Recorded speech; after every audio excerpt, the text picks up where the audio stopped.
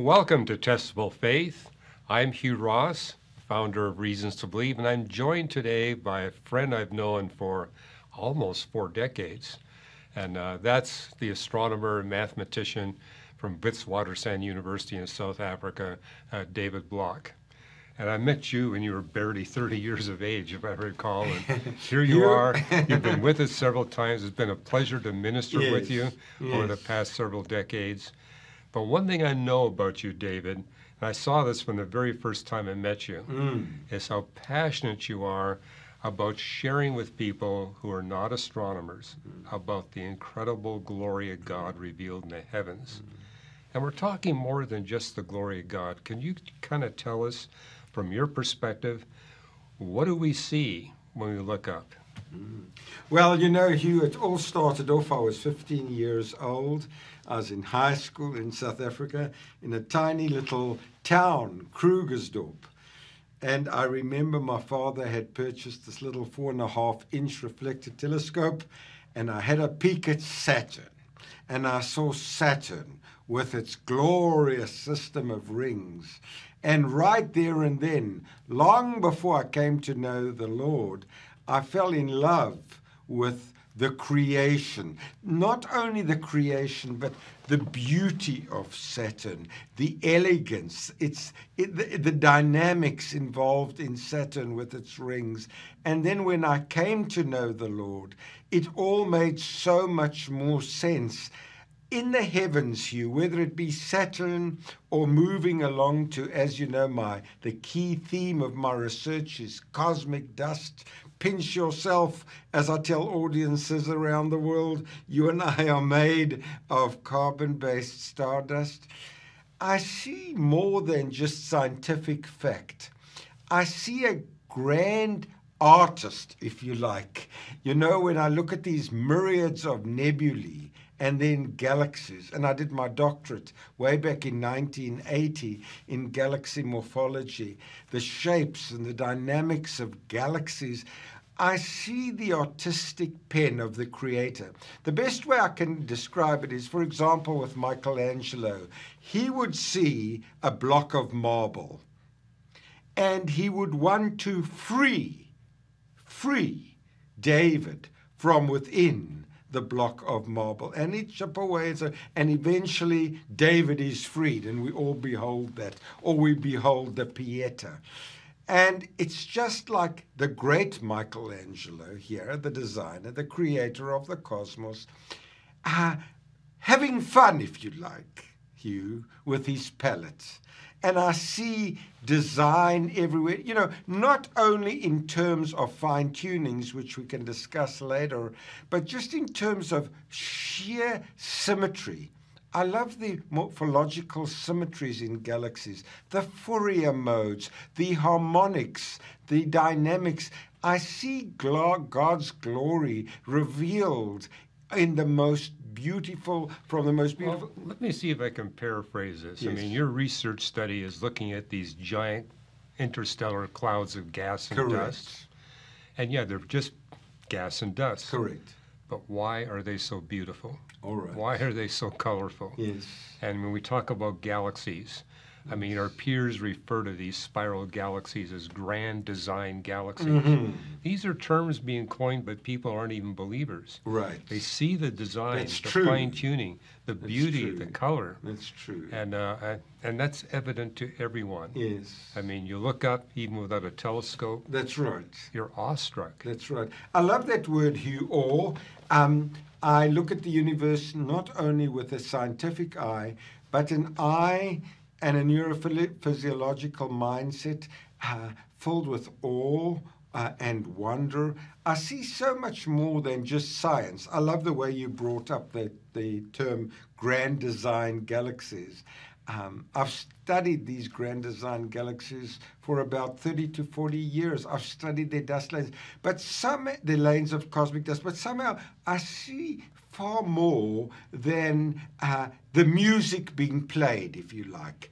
I see the hand of the master pianist behind it all. And I've always been like this. I still feel as if I'm a little boy, perhaps 10 years old, playing with his box of toys. In my case, the toys being galaxies, and the galaxies containing the pillars of cosmic dust.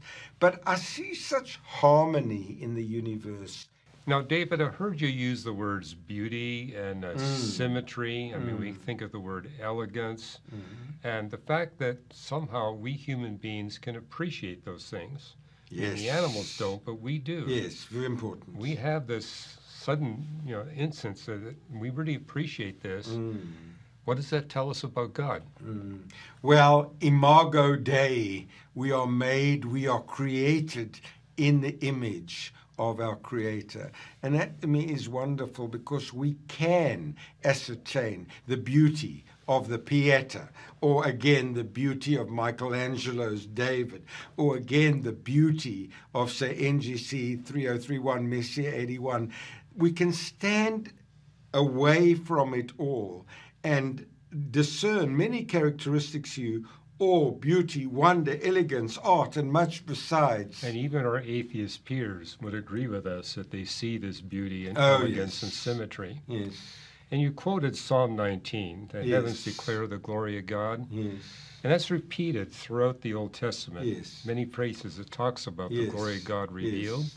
And then you have in Psalm 97 that the heavens reveal the righteousness of God. yes. And you've got Romans 1 that says that we're all without excuse because the creation reveals not only God, but God's attributes. Can you describe for us what attributes you see revealed in the heavens and how this identifies the God of the Bible as opposed to the other supposed gods? Certainly. I think first and foremost, what springs to mind, my Jewish mind, bearing in mind that I'm, raised as an Orthodox Jew, is the concept of love. I think of 1 Corinthians 13, of course, and the supreme revelation of love at the cross. But God, being love, loves to create. So, of course, the jewel of his creation is you and I. We are the crown, the pinnacle of his creation. But if an artist is born and they love to do what they do it with enthusiasm, Hugh. They do it with passion. They do it with purpose. They do it with vision. They do it with imagination, because they love to do what they are doing. Yehudi Menuhin adores playing the violin. And so he excels at it because that's his passion. And God, in his love, creates the wonderful universe that I see. So you see the passion of the Creator Absolutely. in the universe. Absolutely. You see his love. Absolutely. I mean, when I look at the heavens and realize all that has to be there for me to exist, Absolutely so. doesn't that give us a measure of how much that God loves us? Absolutely so. 2 trillion galaxies wasn't too expensive to make a home for us. No, and it wasn't too expensive just in terms of the beginning. And God said, let there be light. And there was light. And there's the radiation-dominated epoch, and then the matter-dominated epoch. Nothing is too much for the Creator. But I can just see the Trinity at the beginning in John 1, the creation of the cosmos, and it's all done in love. And at the pinnacle of the dream, if you like, the pinnacle of his dream is Imago Dei. Let us now make man in our image. It's an extraordinary story, Hugh, is it not? Spanning around 14 billion years. It's an extraordinary story of love, of passion, but of design, but of purpose. And the veritable hairs on our head are numbered, which I think is extraordinary. Now, I heard you say that you're this young boy with this 4.5-inch telescope Yes. looking at Saturn. Can you give us a little bit of your story of how, before you became a Christian, being exposed to what you were seeing through the telescope, your studies in astronomy, what role did that play in you coming to faith in Jesus Christ? It's a beautiful question. It played the greatest of roles, Hugh, because when I looked at Saturn, I said to myself, there has to be a living God, if you like. There has to be a creator there. You see, I was raised as an Orthodox Jew. I would hear the rabbis speak great sermons, how God spoke to Abraham, to Isaac, to Jacob, and to multitudes more.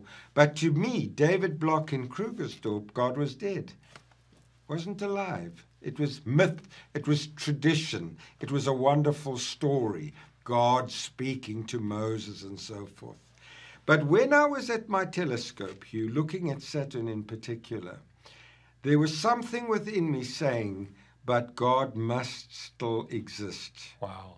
God must still be alive. There must still be a God out there who speaks to mankind much in the same way as he spoke to Abraham, Isaac, and Jacob. And so in the deepest sense of the word, Hugh, the telescopic observations using my 4.5-inch telescope played the greatest role in igniting the flame, which eventually led me to coming to faith in Jesus. Well, thank you, David. And I want to share with all of you that we have a lot of resources from David that you can watch at our YouTube channel.